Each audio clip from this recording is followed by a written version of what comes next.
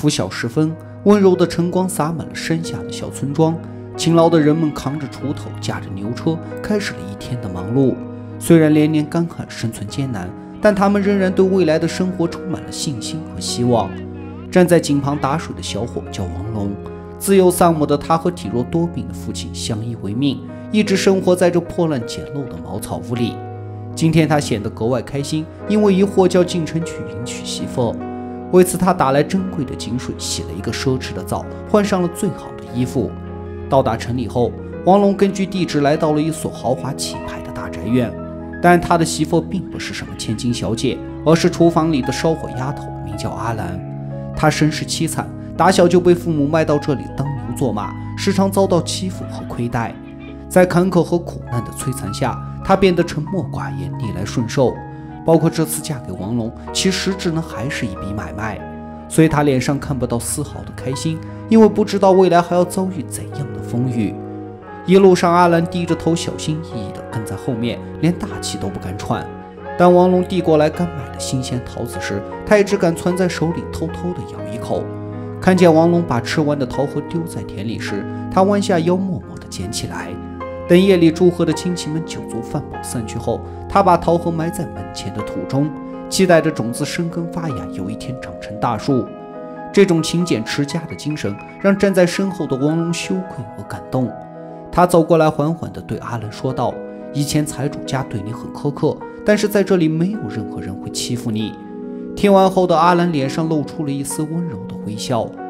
婚后，王龙和阿兰过着朴素而幸福的生活，两人耕田背柴磨豆，勤于农务，逐渐使这个破败不堪的家庭有了生气。转眼便到了秋收时节，王龙和其他村民一样在地里忙着收割这一年的劳动成果。然而才割到一半，就见天空忽然变了脸，瞬时狂风大作，乌云密布。众人惊慌之余，拼了命的赶紧抢收，因为麦子一旦被雨淋过，就会发霉变质，没了口粮的冬天就会挨饿。此时怀孕在家的阿兰也毫不犹豫地冲到地里，帮着王龙一起收割。装车时，身体虚弱的他因劳累过度被吹倒在了麦田中，好在有惊无险，他被王龙及时救回了家，还在夜里顺利产下一名男婴。新生命的到来为这个家带来了欢乐和希望。此后，夫妻两人凭着踏实肯干的精神和勤劳的双手，让日子是越过越好。悠忽间便到了一年一度的春节，家家户户张灯结彩，处处鞭炮齐鸣，城里的街上是人山人海，热闹非凡，有舞狮的，有表演牧人摔跤绝技的。王龙和阿兰也借着拜年，自豪地带着孩子去到财主家，大大的荣光了一番。而财主家近年来因时运不济，加上挥霍无度，导致日子是每况愈下，不得不靠出卖田地来维持生活。王龙趁此机会用多年积攒的银元将其买下。之后，随着2个孩子的诞生，王龙一家呈现出了兴旺发达的面貌。奈何好景不长，不久后村庄遭遇了数年不遇的大旱，王龙用重金购置的水田成了颗粒无收的废地。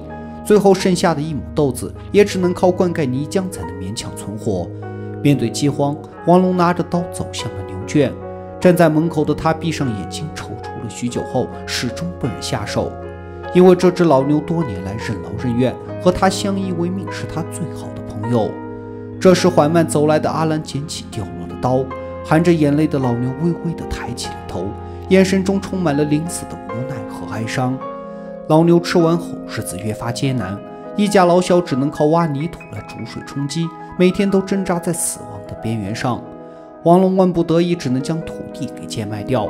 正签署契约时，刚刚生完孩子的阿兰拖着虚弱的身体走出来阻止，说土地是我们的命根子，就算死掉也不会卖掉。在阿兰的坚持和提议下，王龙带着一家人背井离乡，跟着逃难的人流挤上了火车，准备前往南方寻找活路。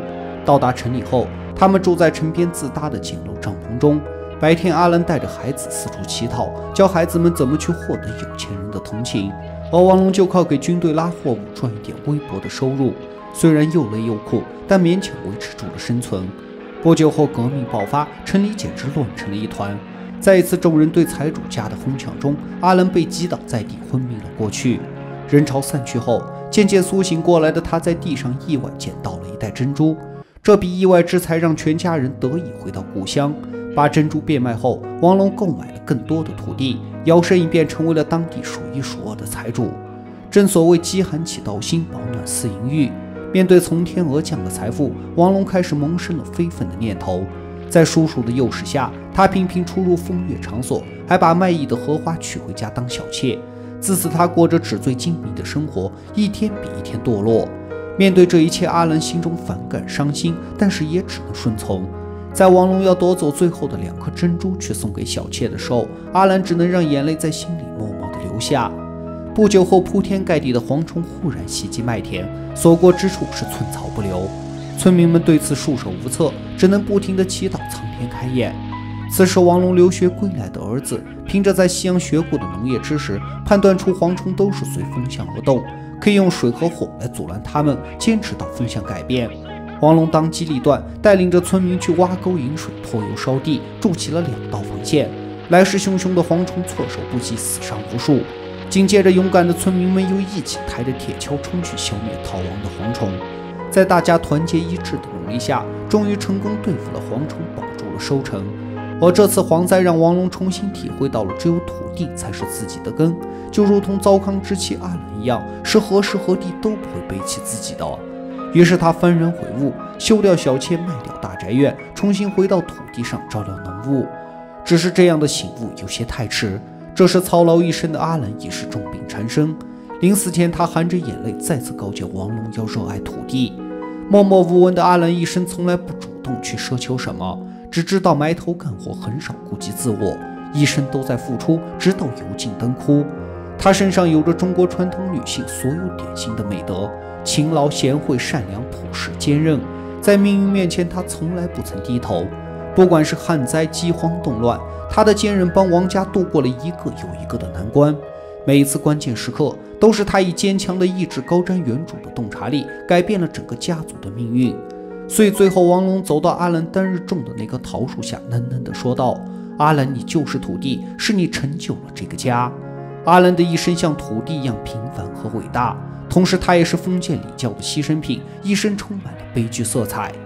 这部由好莱坞拍摄的大地于1937年上映，它逼真地还原了中国晚清的农村风貌，让观众感受到了一种如临其境的真实和震撼，同时也深刻反映了中国人根深蒂固的土地情结。而电影中的主角都由外国人饰演，起初难免觉得突兀，但很快便会被他们精湛传声的演技所折服。另外，该片在拍摄前，剧组就来中国实地考察了半年多，拍摄了上千段纪录片用来做电影的背景素材。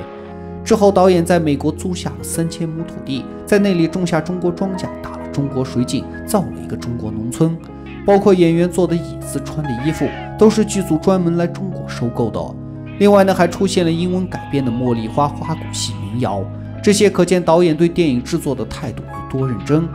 而这个优秀的剧本要归功于原著作者赛珍珠对中国的深刻了解，毕竟他在中国生活了长达40年。正是因为他，西方才开始对我们这个东方的文明古国有了正确深入的认识，知道了中国人的谦虚、勇敢、勤劳、包容。所以这部电影有着划时代的意义，同时也是近百年前中国农民的命运群像。